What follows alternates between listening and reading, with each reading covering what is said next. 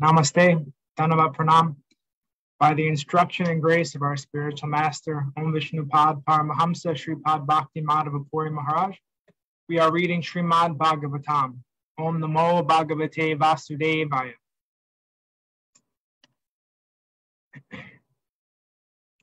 Canto 2, Chapter 2, Text 36.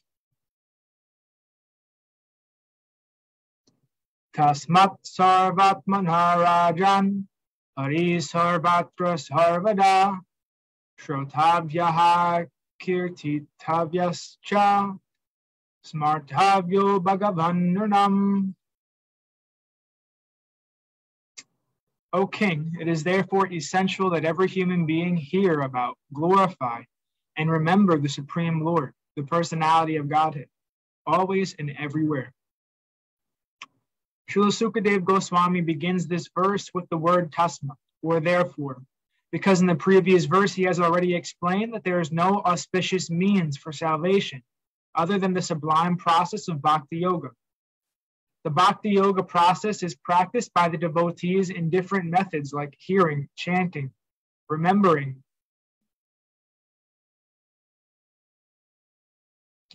serving the lotus feet of the Lord, worshiping, praying, rendering service in love, becoming friendly, and offering all that one may possess. All 9 methods are bona fide methods, and either all of them, some of them, or even one of them can bring about the desired result for the sincere devotee. But out of all the 9 different methods, the first one, namely hearing, is the most important function in the process of Bhakti Yoga. Without hearing sufficiently and properly, no one can make any progress by any of the methods of practice. And for hearing only, all the Vedic literatures are there, compiled by authorized persons like Vyasadeva, who is the powerful incarnation of Godhead. And since it has been ascertained that the Lord is the super soul of everything, he should therefore be heard and glorified everywhere and always. That is the special duty of the human being. When the human being gives up the process of hearing about the all-pervading personality of Godhead, he becomes victim to hearing rubbish transmitted by man-made machines. Machinery is not bad because through the machine one can take advantage of hearing about the Lord. But because machinery is used for ulterior purposes, it is creating rapid degradation in the standard of human civilization. It is said here that it is incumbent upon the human being to hear, because the scriptures like Bhagavad Gita and Srimad Bhagavatam are made for that purpose. Living beings other than human beings have no ability to hear such Vedic literatures. If human society gives itself to the process of hearing the Vedic literature, it will not become a victim to the impious sounds vibrated by impious men who degrade the standards of total society. Hearing is solidified by the process of chanting. One who has perfectly heard from the perfect source becomes convinced about the all-pervading personality of Godhead, and thus becomes enthusiastic in glorifying the Lord. All the great acharyas like Ramanuja, Madhva, Chaitanya, Saraswati Thakur, or even in other countries, Muhammad, Christ, and others, have all extensively glorified the Lord by chanting always and in every place. Because the Lord is all-pervading, it is essential to glorify him always and everywhere. In the process of glorifying the Lord, there should be no restriction of time and space. This is called Sanatan Dharma or Bhagavat Dharma. Sanatan means eternal, always and everywhere. Bhagavat means pertaining to Bhagavan, the Lord.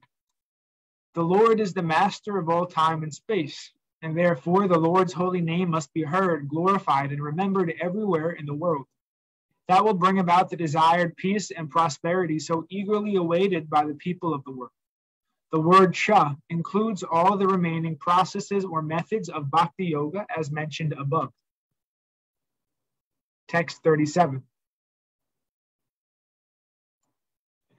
Pibanti ye bhagavatatmanat satam katamratam shravana puteshu sambratam punanti te vishaya vidhushitasyam Vrajanti Tacharanas Haro Rantikam. Those who drink through oral reception, fully filled with the nectarian message of Lord Krishna. The beloved of the devotees purify the polluted aim of life known as material enjoyment, and thus go back to Godhead, to the lotus feet of Him, the personality of Godhead. Purport. The sufferings of human society are due to a polluted aim of life, namely lording it over the material resources.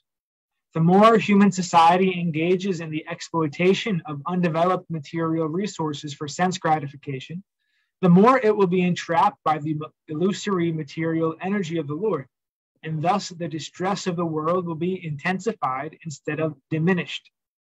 The human necessities of life are fully supplied by the Lord in the shape of food grains, milk, fruit, wood, stone, sugar, silk, jewels, cotton, salt, water, vegetables, etc., in sufficient quantity to feed and care for the human race of the world, as well as the living beings on each and every planet within the universe. The supply source is complete, and only a little energy by the human being is required to get his necessities into the proper channel.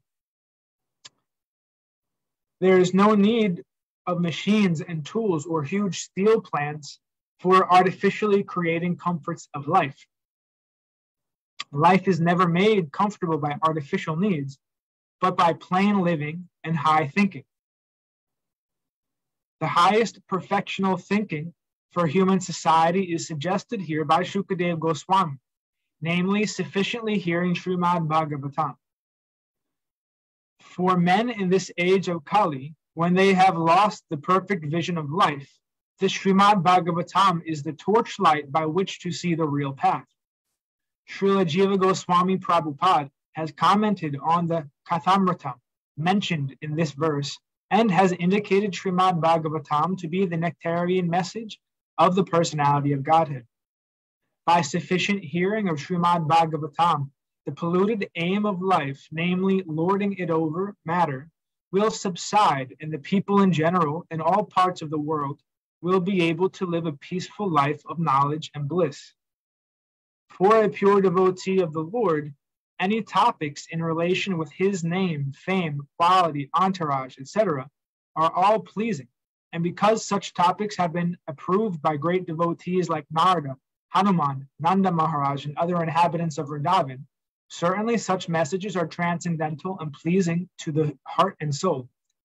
And by the constant hearing of the messages of Bhagavad Gita and later of Srimad Bhagavatam, one is assured herein by Srila Shukadeva Goswami that he will reach the personality of Godhead and render him transcendental loving service in the spiritual planet of the name Goloka Vrindavan, which resembles a huge lotus flower. Thus, by the process of Bhakti Yoga, directly accepted as suggested in this verse, by sufficient hearing of the transcendental message of the Lord, the material contamination is directly eliminated without one's attempting to contemplate the impersonal Virat conception of the Lord.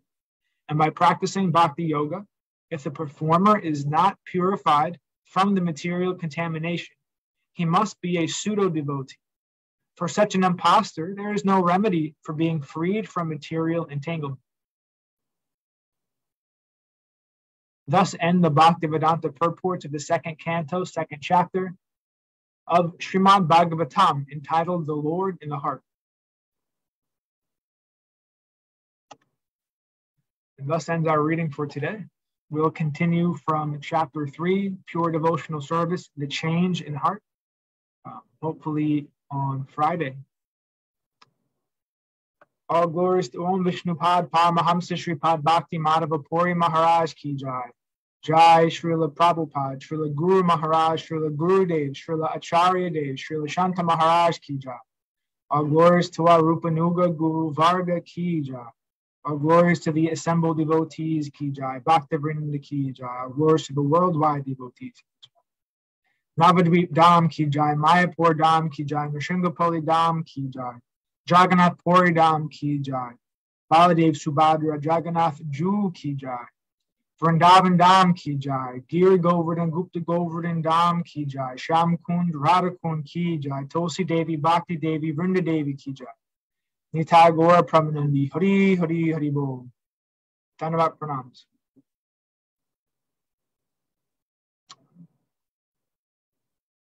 Our glories to the Tirobhav Mahamahotsav, the disappearance day of Sri Shamananda Prabhu and Sri Rishabdev, Sripad Rishabdev Prabhu. Hare Krishna.